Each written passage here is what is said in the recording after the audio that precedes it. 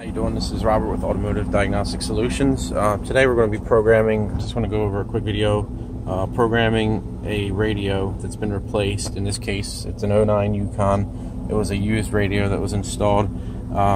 Just want to go over a couple of steps because we get this call a lot. So with I'm on GM Tista Web. This is where I have to get the file to load into this computer, and of course it's asking for some options. It wants the RPO codes, U2K, UBS, etc. So here's where we get them from. Should be able to find it in the glove box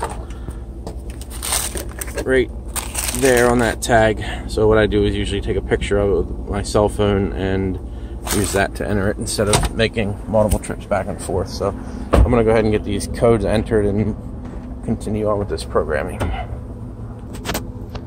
Alright, so I've determined this vehicle uses, it has a UVB option, so that's navigation radio without XM. So we're going to click that and hit next, next.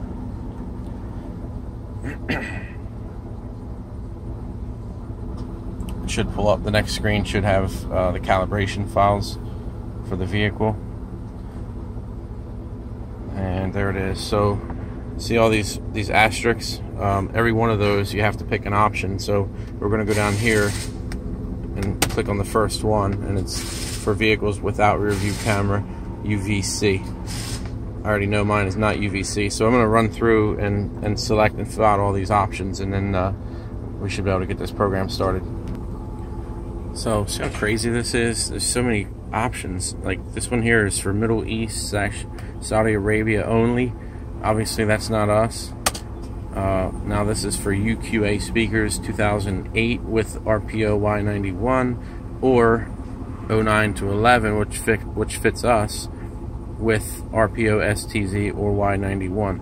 So now again I have to go get some more codes. I need to find out if we have STZ or Y91 or not.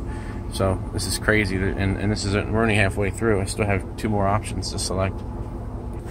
Alright, so I'm finally through all the options here. The tuner is pretty self-explanatory. It's North America region, domestic tuner. All these other options are like Middle East, etc. So that's that. So I'm going to go down here, select next. It's just basically giving the calibrations that it's going to put in. Hit next. I'm going to go ahead and turn the vehicle off and put the battery charger on it and get this programming started. Alright, so we're into the programming screen. You see the server download status is completed. The reprogramming bar hasn't started yet. Let's see if I can block the sun. Yeah, it's going to zip across. So I'm going to show you something real quick. This radio is going to say locked on the screen. It says theft lock. The second it's done, if this is going to work, is this should go away. The radio should come on.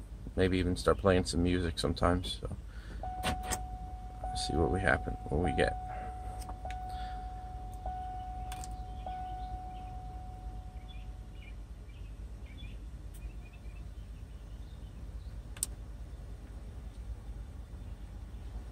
There we go. It's unlocked. And there's the time. That's it.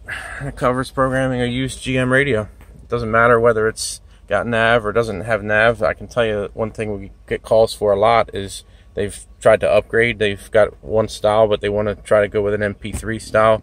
I can tell you that does not work. If that radio was never meant to work for that vehicle, it never will, no matter what programming we put into it. So just a little tip for you if you're having problems and found this video because you're having issues with it. So alright, thanks guys.